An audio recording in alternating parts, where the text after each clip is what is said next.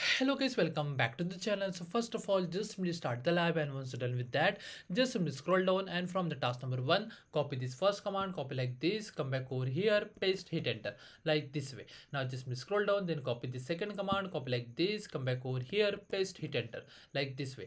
Then copy this third command, copy like this, come back over here, paste, hit enter like this way. Now if you just simply click on this check my progress, you will get a green tick over here without any issue. Just simply wait and watch.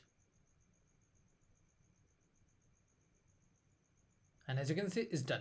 Now again, just simply scroll down, and from the task number 2, copy this command, come back over here, paste, hit enter like this way. Now if you just simply click on this check my progress, you will get a green tick over here without any issue.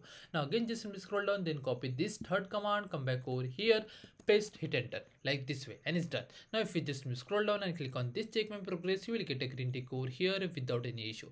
Now just scroll down, then copy this command, copy like this, come back over here, paste, hit enter like this way. Now again, just scroll down, then copy this command, copy like this, come back over here, paste, hit enter like this way, and it's done. Now if you just click on this check my progress, you will get a green tick over here without any issue. And that's the way we have to complete this lab. If you still have any doubts, please do let me in the comment section. Thanks for watching and have a good day guys.